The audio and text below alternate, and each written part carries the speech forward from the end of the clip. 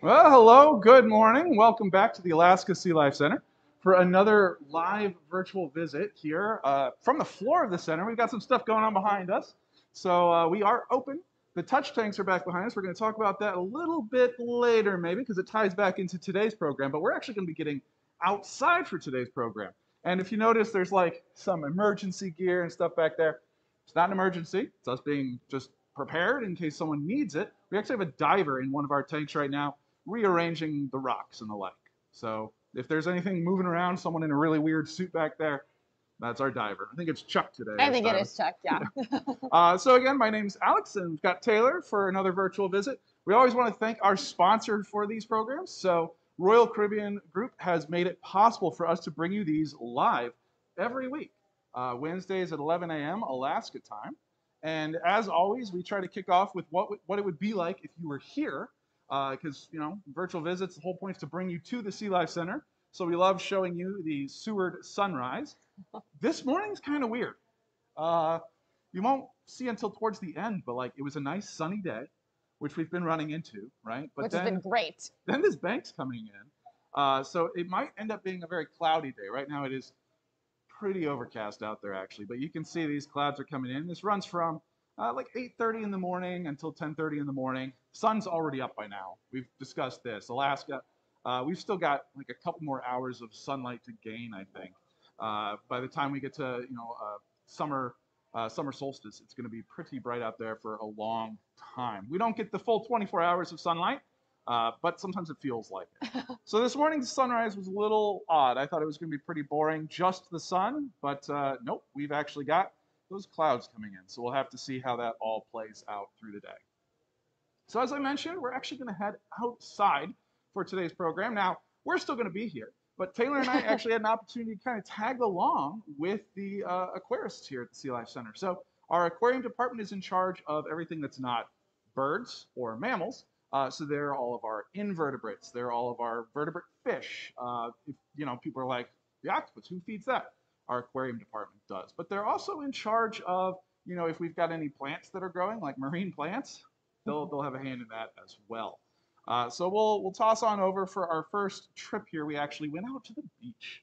It was a pretty sunny day, and we got Taylor flipping rocks. Why were you flipping rocks? I was flipping rocks looking for all sorts of tide pool animals. So we were looking for all sorts of invertebrates, looking for sea stars, gunnels, which are little types of fish, chitons, checking out all of the kelp and beautiful algae that was on those rocks. And we weren't alone, though. Like, the aquarium department was out there. They were flipping rocks, too. You can see they have a little net. So, of course, the Alaska SeaLife Center, we've got a collection permit. We can go out here. We can flip these rocks. We always want to put them back exactly where we found them. If you ever go tide pooling, please don't lift any rocks. You won't be able to step back down gently. But we have a collection permit, which means if we find something out there that we want to bring back to educate the public about, or sometimes if we find something we don't know what it is, we'll bring that back as well. So they were out there, I don't know, a couple hours at low tide. We don't get a ton of like tide pools. It's mostly this rock flipping that we have here. But at the end of the day, we took back, I think there were three buckets they had. 3 buckets. I had never done this before, so this was a very exciting thing for me to get to tag along with. Loved being able to flip the rocks, see what's underneath, find all the cool animals. Yeah, we had to take advantage of the low tide. That's the thing is, obviously, if we're out at high tide, you're not going to be finding marine animals underneath all your rocks there because, well, they want to be underwater. So there are some animals there that can actually last while the tides are out. They can keep themselves kind of wet enough, or they can at least keep their gills moist enough that by the time that water comes back in, they haven't just dried out. So things like sea stars try to be a little closer to the water. They don't want to be out for the whole time the tide's out. But I mean, the rocks were covered with like barnacles and mussels. Sometimes eggs as well. We saw those the weird multicolored eggs in there. Possibly from a sculpin. There's a lot of little sculpins around there to lay those tiny eggs, but some sort of fish eggs. I don't think we brought any of the eggs back. I don't think so What sort of stuff did we end up bringing back? I was just about to ask you what kind of stuff that we brought. So we had a mossy chiton, which is just a little guy who's probably about this big. We actually ended up taking the whole rock because he was stuck to the rock and could not come off. Some crabs. We had a pygmy rock crab. Little rock some crab. other little crabs. A hermit crab was an escapee. He was not supposed to come, but he came with us, and now he's in our circular touch pool over here. We had a couple sunflower sea stars. Yeah. So the ones with all of the arms, but they were only about yay big and bright orange. And I mean, they're that big now, but that's actually they're the largest. Grow. Yeah, that's the largest sea star we have here. I think they get up to like 3 feet in about diameter. 3 feet in Yeah, diameter. about a meter. So they'll just get huge. And of course, like we have some in our touch tank. Those little ones tend to go in the touch tank, our Rocky Coast Discovery Pool back there. But eventually they get big enough that we're like, oh, we got to move them to another habitat. So our bird habitat has them, for example. But they're really fascinating. A lot of people see them and they don't. They're like, is that different from a sea star? Or my favorite is that an octopus? Is it an octopus? Well, no, it's not an octopus, but also no, it is still a sea star. You know, people think maybe they're entirely different things. It's just a different type of sea star. Most people are used to kind of like the 5-armed sea stars, and these sunflower stars have more than 5. They start with about 6, and then they just keep adding on arms up until like 20, 24 arms. Yeah, or so. somewhere crazy like that. What about gunnels? We found a lot of gunnels. We found the gunnels. So the gunnels are these little skinny fish, like Taylor mentioned, and they can survive under those rocks. When you pull the rock up, a lot of times they'd be kind of squirming around, and they look like a little worm or a snake or something. But there are gunnels, or there's some sticklebacks that'll do that as well, where they can actually live out of the water directly, but they're in this damp underside of the rock. Or we'll find them under kelp a lot too. If you're kind of leafing through kelp, where you're flipping over little bits of it that is left out at low tide, we'll find them in there as well. So we actually have a question right here. Perfect. Have you ever found an octopus while beachcombing? Great question. Right aligned. Yeah, we didn't find one this trip, but we have found octopus in the past. We tend to find the really young ones when we're beachcombing, and that would be either the tide gets out to its lowest, and we can still step out even a little further with our boots and get like some rocks and kelp that's still in the water, but right towards the edge. We found little octopus that way before. There's other collection methods as well, right? This is us going out to the beach to collect, but they'll go out and dive to collect. They'll actually get down in the water pretty deep, looking for things there along, underwater cliffs and the like. They'll also do nets, where they'll actually get out in the water off the beach with a little net and kind of swoop it around back to the shore and see what they find that way. We can get a lot of fish that way. We actually did bring back another fish, a snail fish. Ooh, yes. It looked like a big old tadpole. Really cool. And that one, I've seen it a couple times. It's not in a great spot to get good footage of it. No. Because it keeps like suction cupping itself really high up on this tank wall. That's one of the things that the snailfish can do, is it's got some fins.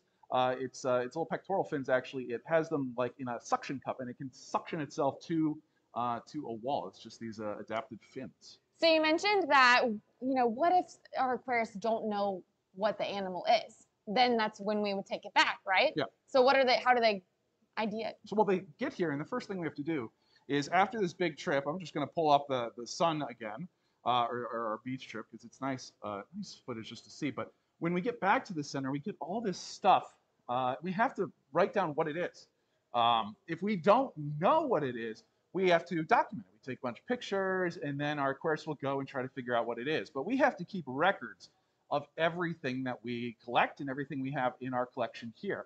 So basically, they got back to the center with these buckets. They went back into a curatorial area, and they started like one at a time taking the animals out of the buckets, putting them in tanks, and writing down what they have, what tank it's going in, and that sort of thing. Yeah. There's some of those true stars Alex was mentioning with the 5 arms. There's those eggs also that we think are sculpin, which are a type of fish. So the octopus question was fun. If anyone else has any other questions, feel free to type those in the chat. If you're not watching live, you can leave a comment as well. We'll try and get to those. Or we do run that text line that we put at the beginning of these when we're live, and you can text us a question there as well. Now, we mentioned that there are other ways to collect, like diving, or that net that they'll run along the beach. But even closer to the center, there's another way to collect, and we were able to tag along on this as well. We went with Steph, one of our aquarists here. Now, she's got chopped up fish. That's not what we're collecting. That's what we're using to collect. So the SeaLife Center actually can put out some traps for fish. And these have to get checked like frequently. Isn't it like every day? It's pretty much every day. Yeah. We have a couple traps that aren't traps so much as like, wouldn't it be nice to live in this thing? They can come in and out, but we make it really comfortable for them. And those can get checked at a longer interval. But here you can see we brought up one of these fish traps. I actually did have a couple fish, just a couple of greenling, which we didn't end up keeping. We have lots of greenling already. These two just happen to be in the wrong place, get in that trap, and so they get put back out into the water. But they do take everything out, put it in the bucket, take a look at it, and then they can release rather than bring it back to the center. So what's the point of these traps? Well, so we have participated in monitoring efforts in the past. Now, we also just keep these traps out for ourselves, kind of see what is out there. We're curious of what's living back behind the center, and it's just another way for us to more passively collect at the same time. Very good. So we actually do have a couple questions over here. Alex, okay. Do we only collect from Resurrection Bay? Okay, so that's a good question. Resurrection Bay is probably where like 90% of our collection occurs, maybe more, because it's our backyard, right? We could just walk on down to the beach and collect out there pretty much any day the weather's nice or the tide's really low. We can do that. We have animals that have come to the SeaLife Center from elsewhere around the state. We've done collection efforts over in, say, Kachemak Bay by Homer, which is on the other side of the Kenai Peninsula from us here in Seward. For anyone, joining us from afar and you're like, well, I don't know where any of these places are. If you look at a map of Alaska, you'll find Anchorage. It's quite a large city on the southern, south central part of Alaska. But if you head south just a little bit, there's a peninsula there that really sticks out into the Gulf. We are here in Seward. We are on the east side of that peninsula. And there's a town named called Homer over on the west side of the peninsula. I actually have another question here. Okay. It's kind of a fun one. Do the animals get along in the buckets? Oh, back to the beach combing. That's a good question. I mean, I guess it would apply to the traps as well. The animals get along in the buckets. We try to make sure they will.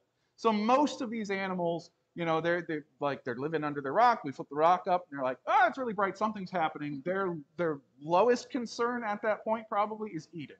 So we don't expect that they're just going to immediately pounce on their bucket neighbors, but there are some animals that will actually try to kind of put in their own bucket. If we got a large sunflower sea star, for example, all the sunflower sea stars might go into their own cooler or their own bucket, just because not only are they a pretty dangerous predator for some of the other animals we might collect, but they also seem to be able to be sensed by some of those animals, maybe chemically, like smelling, and they're like, there's a predator in here with me too. So we do try to kind of separate them out. If there's a predator and prey, we don't want to transport them in the same bucket. So that's one of the reasons that a lot of times we'll have multiple buckets.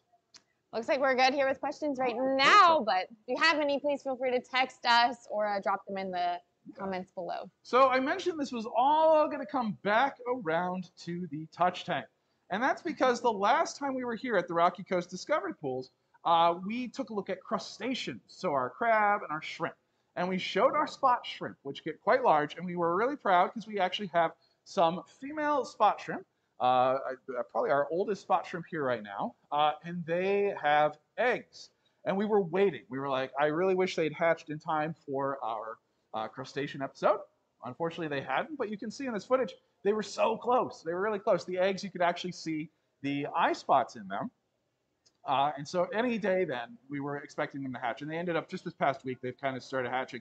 We have hundreds of them now, and they're all just drifting around in their own tank. So they have a very special tank. But this is different, right? Like this stage of their life, this is a larval form, and they are planktonic at this point, which means they just drift around. And yes, they all do drift upside down. This footage is not upside down. They just kind of drift this way in the water column. And they are plankton, and there's a fancy word for them. Zoea. Zoea. Yeah, Z-O-E-A. It's their fancy term. So that's brings us back to today, and we, of course, have this plankton tank right back there. It's kind of that round circular one. It's only got the little spot shrimp Zoea in it right now, but it is designed for holding plankton. And so that's another thing. A lot of people don't necessarily think about us going out and collecting plankton. When you go to an aquarium, they might have a plankton tank, but a lot of times people are there for big animals. And you might see some large plankton, like something like a jellyfish is large plankton, but we actually went out and collected plankton as well. So we tagged back along with Steph and Kim this time, and we were able to go out and collect some plankton. Now for this, we have a very special net. We're going to have a more close-up look at this in a little bit, but we went over to a dock right next door. It's actually from the University of Alaska Fairbanks, has a dock here that they allow us to do our plankton tow off of. And this net has to go down in the water, and then we pull it back up through the water column pretty quickly. And so any plankton that's drifting around in that water column that this net cuts through will get trapped in the net. And we don't actually want them on the net. The net itself just kind of guides them down to the bottom. So you'll see as we pull this net back up over the rail, it's actually got this little, it's like a little pipe down at the bottom, a little cup that collects all of the plankton down there and a bit of water. So we are not going to get the plankton out of the net, but the net guides the plankton down here, and then we only have to get the plankton out of that little thing. And so we toss them in the water. Now, as we said, a lot of times you don't go to an aquarium to see plankton, although there might be a plankton tank like we have. And that's because if you look in this bucket, it looks pretty much empty. And even closer, it doesn't look too exciting. Most plankton is very, very small. So we actually made a trip back to Central Lab. We've been here before. You know, they've got microscopes in Central Lab. So we were actually able to take a look with a microscope at the animals. We didn't just fill the whole petri dish because that would actually make it quite difficult to find any one planktonic animal. But instead, we do these little droplets. And you can see in that droplet, there are some animals just cruising around in there. And we wanted to get a more close-up look at them. And fortunately, we had the TV set up. So we're going to take a look at some of the plankton that we saw, because there's really some fascinating stuff in there. But before we do that, I wanted to show those nets. Yes. Because for catching the smallest animals that we have here at the SeaLife Center. Can hold one. Yeah, I'll hand you the end there. This is the net we used for catching plankton. It's a large, large net. It doesn't have to be, but it's really efficient because the water column that it's going through is much larger. You can have a smaller plankton net. And in fact, we do have one right here. This one was for the aquarium department, but this is our plankton net in the education department. If we wanted to go out and collect plankton for just a program, and maybe that'd be a fun one to do, is a virtual visit that where would be cool. we do a fresh plankton tow, and we go and we see what we've got in it. Because we're going to look at some of the microscope footage that we have from the other day. Yeah, take a look at those. While we're here, we got a question here. Oh, okay. Do we keep the plankton?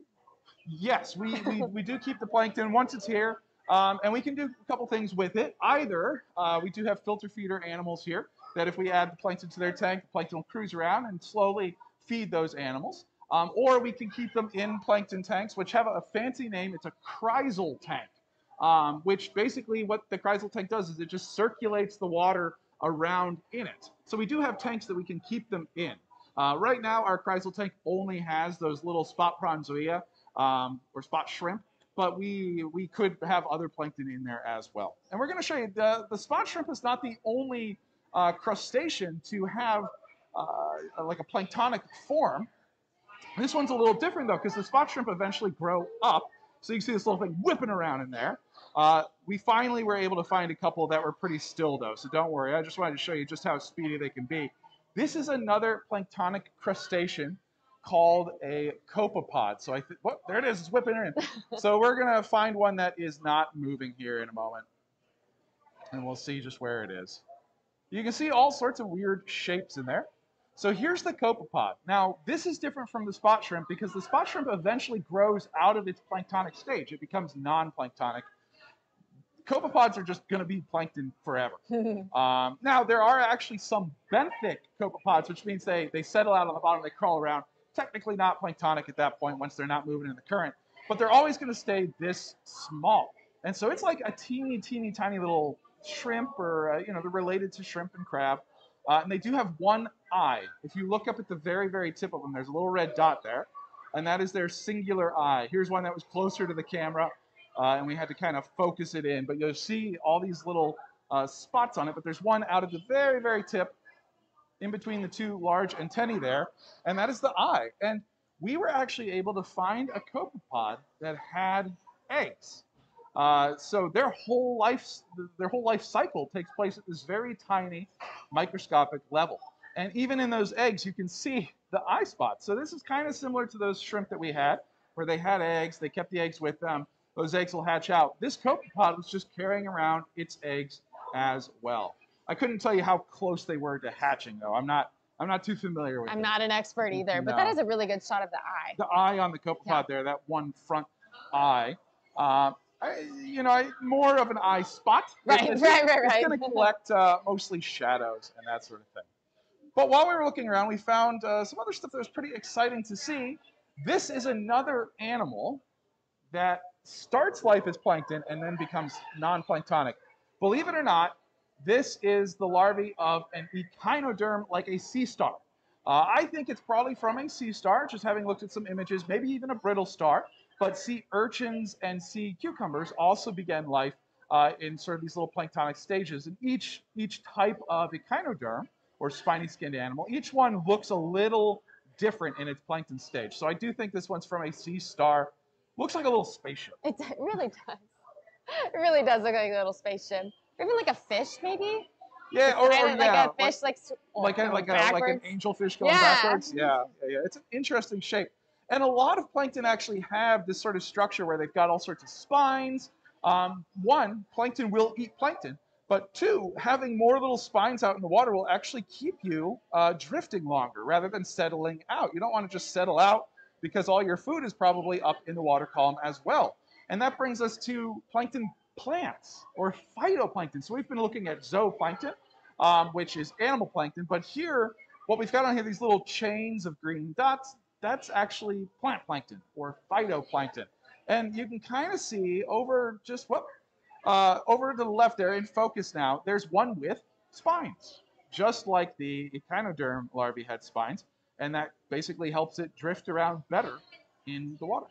One of my favorite parts of looking at all of this was when you had to like focus it in like different layers of the water. Yes. It was like some of them would be on like the top layer of water. So if you're watching it like go, like the camera like go a little bit down deeper, yeah, I would say. Through different layers of water. It's very interesting. So like there it focuses on the top. Yeah. The microscope does. And then back down to the bottom there. Yeah. It's and that's one reason we don't fill the whole petri dish with them, because if we just fill the petri dish, you're never gonna find stuff. You're gonna have to go through so many layers to find stuff. Or if you're like that little copepod, or even this next one, you're gonna be whipping around and almost impossible to find. So this we were able to find.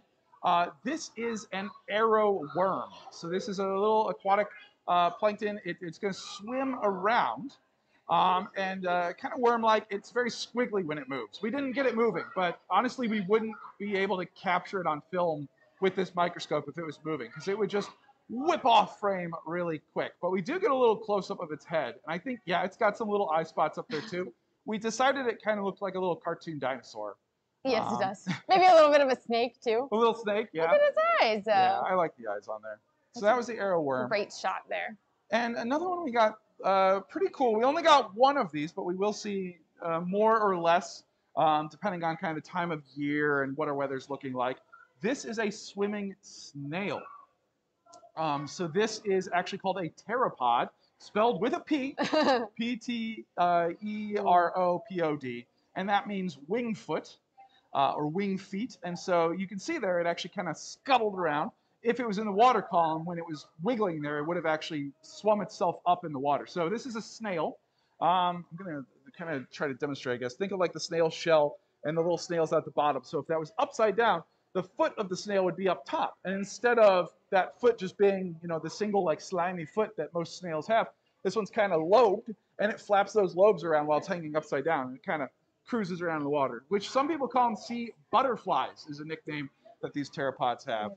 But you can see they do have a little shell, just like a snail we might be familiar with. There are some shell-less pteropods as well called sea angels, and many of those actually are predators of these shelled pteropods.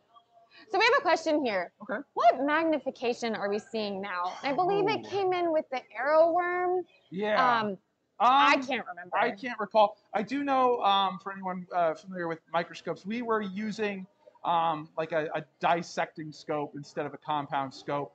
So I'm not sure magnification, but it wasn't like hundreds of times. We didn't have to use like an oil or anything. No, which we didn't get. We didn't get super close-up shot of the phytoplankton because we were using that microscope without crazy zoom on it. Most of the phytoplankton is actually very, very tiny. Very small compared to the larger plankton we've been looking at. So you have to have like a really good microscope. Some phytoplankton, things like oh gosh, I'm going blank, diatoms. Yep. I mean, you can use a scanning electron microscope to actually image them, and they still, you know, they would get larger, but sometimes you can get a scanning electron microscope image of them. They're so small. Those ones are really fascinating. But with the zooplankton, when we were looking at it, you could actually look in the bucket and know where you were using the pipette to try and like pipette them up so that they could get into the petri dish. That's a great point. These are all things that could be seen with the eye. Yeah. You just might not be able to make out the most details about them. No. So that technically makes these then macro invertebrates. These are invertebrates big enough to see with your eye, but if you really want detail, that's kind of where the microscope comes in. So that was a good question. Oh, it looks like like 10 times or so. 10 times or more. It was probably more than that. Yeah, maybe 40? Like 40 would be a good guess for a lot of these little ones. And in fact, we use this like if we have in-house programs. We've used microscopes at like 40 times looking at brine shrimp, for example. Again, I think this might be a little more than that. This could be up to 50 or more. But yeah, it's not an extreme microscope to find these. So if anyone remembers sea monkeys, yep, that's what these are. We did a whole brine episode. shrimp. Oh yeah, you're right, we did. Be sure and tune back into our brine shrimp episode. Yeah, that was one of the first or back in the fall, I believe. It was way back there. We had a Aquarist Leo led us around, and we actually grow these brine shrimp here at the center. These are a food source for a lot of our filter feeders. And you can see these black dots in there that they're bumping into. Those are actually the cysts or the unhatched eggs in this little sample of brine shrimp. Yeah. So what about like the plankton do we always see the same plankton? No. And so that's like, if we always saw the same plankton, we probably wouldn't be doing plankton tows like in the middle of winter. Right. We certainly do less plankton tows in winter, but we will get out there and kind of see what there is. And that's because there's a seasonality to the plankton. There's almost like plankton weather, if you think about it, right? Obviously, if you're a phytoplankton, if you're a plant plankton, you need the sun. So we see a lot more of those in the summertime, a lot less in the winter. And there are actually copepods that will just like gorge themselves on phytoplankton all summer long, and then they don't have that phytoplankton around in the winter. What they'll do is they'll build up lipids. They'll build up like a little fat store. And so in the colder times, you can find these copepods, and they've got like a little fat sack on them, and they'll live off of that in these times where there's less phytoplankton. So we don't always see the same phytoplankton, and we want to try and keep track of what we are seeing. Yeah. There are harmful planktons. If you've ever heard of like harmful algal blooms, toxic shellfish poisoning, right? Those sorts of things are related to the planktons that are out there. And there's certain planktons that can like produce toxins. So one, we want to keep an eye on those plankton for sure, see if anything is happening with those, because we do draw in water from the ocean here at the center. The pipe, like how long is the pipe that we're drawing that water? It's 300 feet. It's about 300 feet, yeah. Yeah, which is really awesome. But sometimes we actually get plankton that will come in through all of our pipes. Why don't we pull up the bioluminescent we plankton? did get that. Yep. So this isn't from the plankton toe. No, correct. This isn't from that net. This was plankton that was found in one of the filters for our tanks. And those tanks actually receive raw seawater, but we do filter it. And so that filter catches all your little critters in there. I believe we thought these were copepods, but they are bioluminescent copepods. How cool that is. So you can see there that those little blue specks that come up, that's actually light being produced by these copepods. It can be used in several different ways. In this case, it's probably an escape mechanism. Like they use this light to either startle their predators away or distract their predators while they run away. It doesn't work for us. We just find it really fascinating. I think it makes it even cooler. Some animals can also use bioluminescence to lure food to them. You know, famously like the angler fish can have little glowing lures. And then they'll also use it to communicate or find members of their own species as well. Another cool thing about this is Stephanie actually took this plankton and gave it to our sea pens. Oh, yeah. Yeah. We've had those sea pens in the past. Those are related to like anemones and corals. They have little polyps on them that all have these tentacles, just like if you think of the anemones with all their tentacles out, but like teeny tiny and all lined up on. It looks like a quill. A quill pen. Yeah. But then it can like suck its way down into the sand. Yeah. So that's a filter feeder. Usually gets those brine shrimp, but when we do find a bunch of plankton, either in a plankton tow or if we find just a ton of it in a filter, it can get fed out to our other animals here. Yeah. It's not looking like we have any other questions here. Perfect. I'll do a last call on any questions. If we're missing your question somehow, Please, if you hang out a little bit after we sign off, we'll try and get some questions if we see them in the chat. Also, if you just wake up and you're like, oh gosh, I wish I'd asked this, you can leave a comment on the video and we'll try to get to that. Or you can email us at asktuffy, which is ASKTUFFY at alaskasealife.org. We got one. Oh, right in. All Are right. plankton an indicator species for the health of the marine environment? Many are, yes. And when we talk about like things like toxic algal blooms, the bloom that can be caused by like a misbalance of nutrients in the water. Famously, you either can have like these dead spots or these toxic algal blooms where there's large areas of runoff containing like fertilizer from farmland and that sort of thing. So they can totally be an indicator species. Likewise, I'm going to pull up, I love pteropods. They're probably one of my favorite things we get here. But if you look at that shell, it is transparent. You can see the guts of the snail there. Pteropod are a big, big species of concern when we talk about things like ocean acidification. Because their shell is already so small, so thin, it doesn't take a lot of pocking or being worn away by that acidic water to actually impact these animals. They do need that shell. And so they're a big, big animal of concern. And if they go, they are a food source for a lot of animals. Here in Alaska, salmon, for example, love the pteropods when they're all cruising around. Copepods as well are a big food source. A lot of these plankton are, either they're eaten by other plankton, and then those plankton might get eaten by something, or there's like things like the pteropod that just get eaten outright by small fish and that sort of thing. So they are a big indicator. For sure. And also plankton can be found in other forms of bodies of water as well, like rivers, lakes, any sort of freshwater standing copepods. water. Yeah. So that is a great question. All right, I'm gonna thank our sponsor here real quick. If there's any other questions, we'll keep an eye on it. But as always, we want to thank Royal Caribbean Group for making it possible for us to bring you these programs. It's always fun to get out here, show you what we're doing, and also, sort of answer questions, interact with the public. We love doing it. So thank you, Royal Caribbean Group, for letting us do that. And with that, I don't see any other questions. Again, if you get one in last minute, just stick around. We'll try to answer that. But otherwise, we hope that you all have enjoyed this virtual visit, and we'll see you again soon. So long.